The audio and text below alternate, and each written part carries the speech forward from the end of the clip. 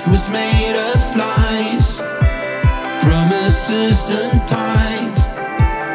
The whole story behind Summer's Gone video clip is to show the people that there's two sides, you know. There's the side who's gonna be really, really miserable in case you want to break through and be a singer, an artist, and there's someone like me who lives on the right side.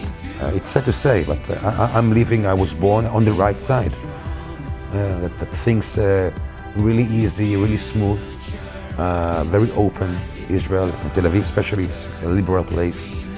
So it shows both sides.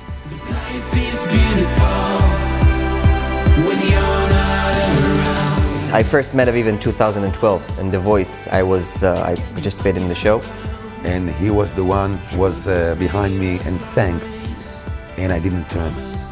And when I saw him on Fauda, it just killed me. And then I was the one who was waiting for him to turn up, you know, to me. Aviv Geffen is something everybody grew up on, and I grew up in a Jewish community, so my friends knew his songs. I think he's brave. I think he has the guts to say a lot of things that a lot of people are too scared to say or think.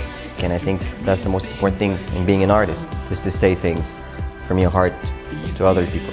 And I think more artists should do that.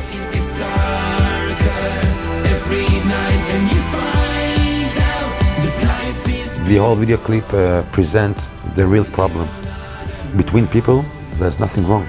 We can go through everything, I think. I help my fans to open their eyes and to ask some questions about Israel, because I think Israel is a lovely place. I'm very proud to be a Jewish and Israeli.